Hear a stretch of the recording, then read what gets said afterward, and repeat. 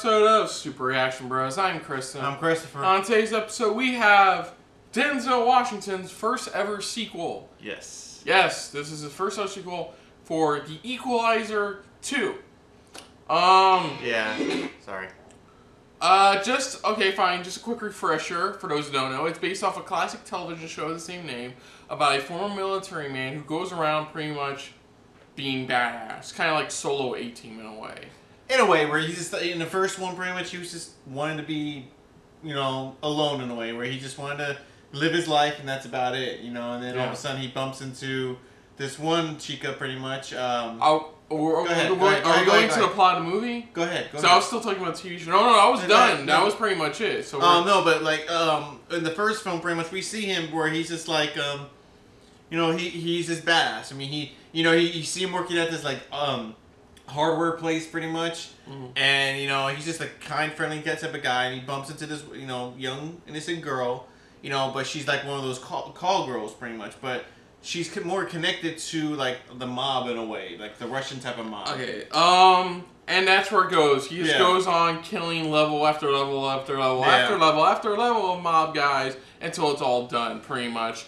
The biggest gripe I've heard about the movie is that it was too long. Yeah. I felt like it had multiple endings to it. Yeah, it felt like they had different ways that it could have gone. Because even in the series, pretty much, he was just a simple guy, just, just going on, just helping people out, whoever came along or something like that. So in a way, I think this is probably continuing it where probably another person is coming along. Yeah, helping somebody out, so...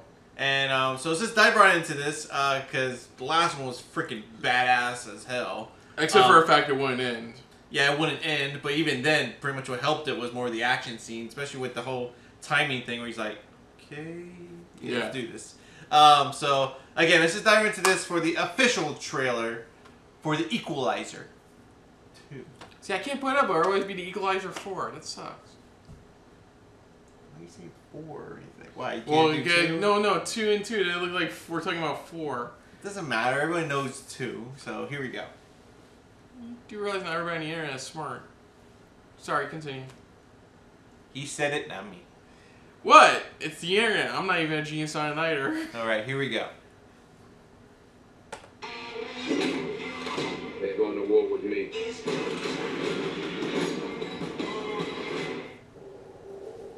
First time to Turkey? No. Long time ago, different life.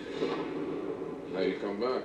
Yes, I'm looking for something. You can find whatever you wish in Turkey. How about a man who kidnapped a little girl from her American mother? Would love to for such a man. So he's helping somebody else. For you. Men like him would think that. Yeah, the watch thing.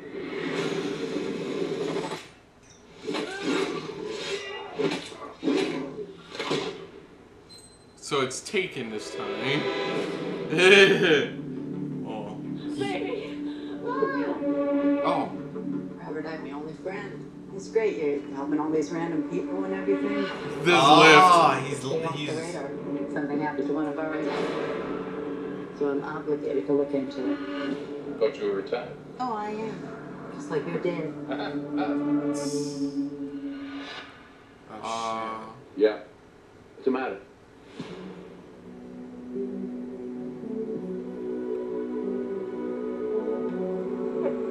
They even put floor shoes on.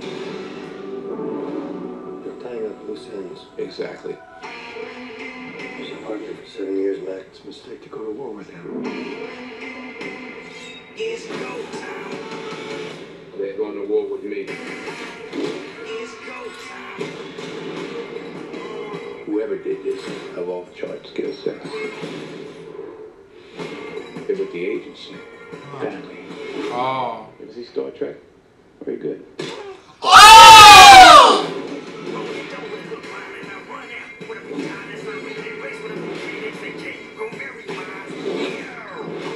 Shit.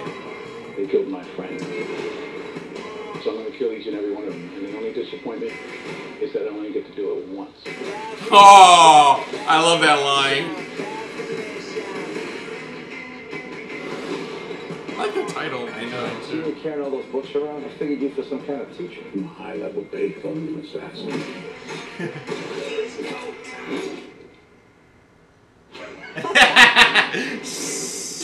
I like that. He's telling the truth. That's what's so cool about his character is that he can tell the truth and nobody, people will be like, look at him going, yeah, right, type of thing. Honestly, it looks like Denzel Washington being badass. I'd be down for Yeah, so that. what it looks like is that pretty much, of course, he's, he's actually dead in the system, Yeah. So it's and like he's helping, this time around, he's helping out people by using Lyft. Lyft. Hey, for those who watch the Runaways reactions, Lyft.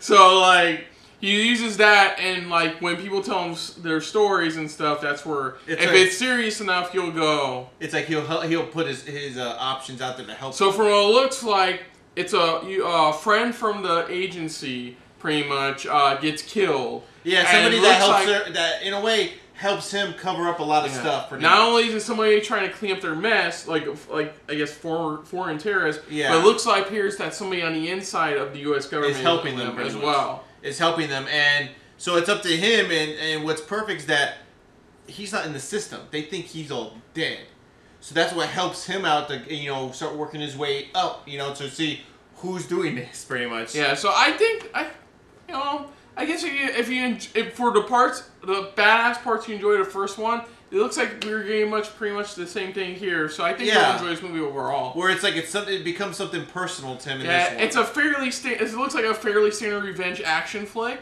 Yeah. So yeah, I would recommend it. I wouldn't mind checking it out myself as well. Yeah, same here. And like you said, it's like she always helped him get out of cover up for him to where she would know, oh yeah, this was his work. But it's like she's trying to cover it up. So it's like, but this time it's like they're covering all their bases. Like you said, like the people on the inside, whoever's on the inside helping this person out, they're trying to wipe them all out. That's what they're trying to do. The people that were a part of whatever she's been working with, especially with him. Yeah. But they just don't know about him at this point. That's only if in the trailer they make it seem like they don't know about him just yet. He's working his way up to find out who's who. Yeah. But it looks badass. Fucking, I love this scene. You saw Star Trek, right? Yeah. Oh, god damn it! Like, you remember Pete Dunne does that. Yeah. But it's like kayfabe. So, like, seeing that for real. Oh. Yeah, where he's just like, okay.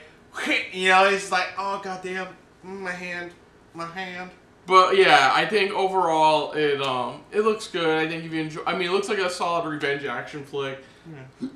So if you enjoyed the first one, you'll probably enjoy this one as well. Yeah.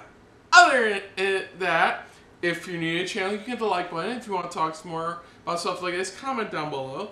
If you want to share us around, share it around. And if you like us just a little bit more than anybody else when it comes to talking about action movies, hit the subscribe button down below and hit that bell icon on the right-hand side. Just let us know what you guys thought of this trailer. If you enjoyed the first one, did you like the first one, or did you agree where it was like a bit too long? They could have shortened it a little bit and it still would have been a great film. Or just overall, if you loved it or anything like that, tell us what you loved about this trailer, what you can't wait to see for this film, pretty much, what action or anything like that. Let us know in the comments below. Put down what you thought of our reaction overall.